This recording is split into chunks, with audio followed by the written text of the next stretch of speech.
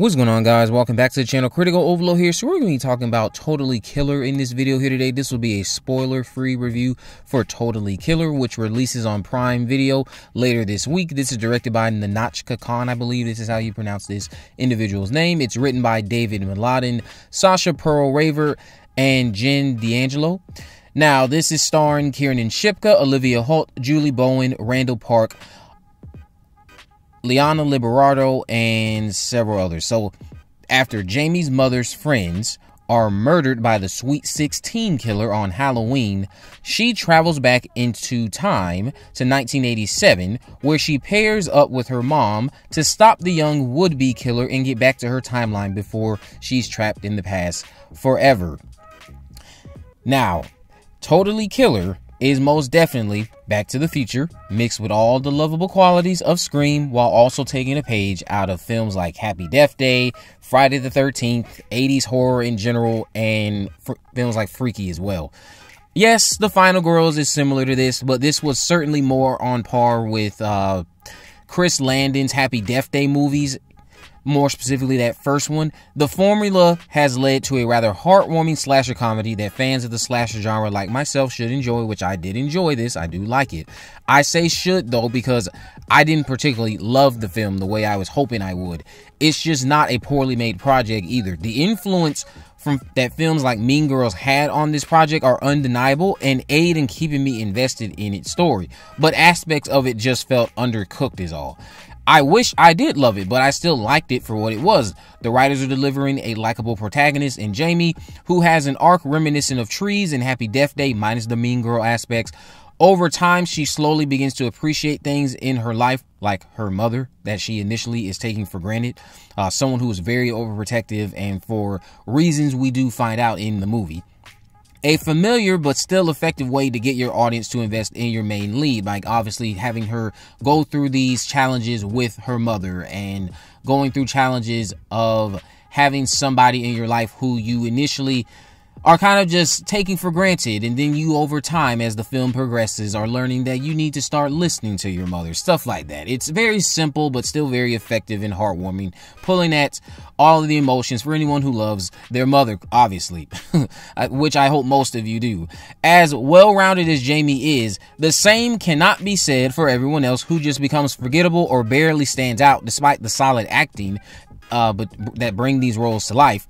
Kiernan Shipka did a great job, fantastic job, I would say, as Jamie, but there was this one scene where I'm convinced they just decided to use the worst take of her fake crying because it was awful. When you see it, I hope I'm not the only one who thinks that. I just thought that that was the one instance from her performance that was completely awful. Otherwise, Kiernan was very convincing in this role. The most humorous aspect of this film is Jamie's reactions to the 80s culture. Yes, back then, people made jokes that wouldn't be accepted today, so naturally we get a lot of humor that always landed for me. Probably the screenplay's strongest asset, to be honest, since it's a compelling examination of teens of old versus teens today. Totally Killer's pacing sacrifices an opportunity to really dig into Jamie and her mother's relationship, which makes it challenging to fully invest in the obvious rift that exists. Still, Olivia Holt, who plays a younger version of Jamie's mother, was a wonderful addition to the cast. For those of you asking about Liana Liberato, she did an amazing job. She's part of this group called the Mollies, I think they call themselves, that Jamie's mother is a part of, who's also named Pam, by the way. Stop saying Jamie's mother. It's just that Liana Liberato's character, along with the other Mollies, again, like other characters, they are very one-dimensional. They get their opportunities to make you laugh, to stand out in that regard, but you don't learn anything really too grand about them like you do about Jamie, to really then take a step back and say, hey, you know what? I want to see what happens to you. What happens to you matters to me. I didn't care. The gore in the film, though, and some of the scenes that happened involving stabs and water beds, all of that stuff was very satisfying to see to me, especially with some of the individuals that they were doing it with. Because while some of them were one-dimensional, most of them were one-dimensional. A lot of them were also not very likable to me. So I took pleasure in seeing some of them get killed the way that they did. Now, a lot of the mystery aspect was kind of flat and really felt secondary, despite Jamie taking time to Velma her way out of this situation. The killer reveal was shocking, cohesive and relevant to the times that we're in. Now, I say shocking as someone who actually knew who the killer was going into this, thanks to the draft notes I was sent a few months ago. However, they still managed to dig up something that I didn't see coming, and that was what still made the killer reveal shocking, cohesive, and it also aided in keeping me off the radar of a particular individual because of the fact that I was like, whoa, I didn't see that coming. Then it came and I was like, that makes sense. So nice job there from the writing department. Scream fans, you should love this. Again, the pacing for the movie, I really think is killing a lot of the aspects, because the reveal, it's very underwhelming since it's just breezing through, allowing almost no time to ingest it all. So I was kind of just like, oh, well, while that was cool, it's also, again, one of the more forgettable aspects of the movie. I would say this has solid direction. I would say it has, again, solid performances. It has a solid screenplay.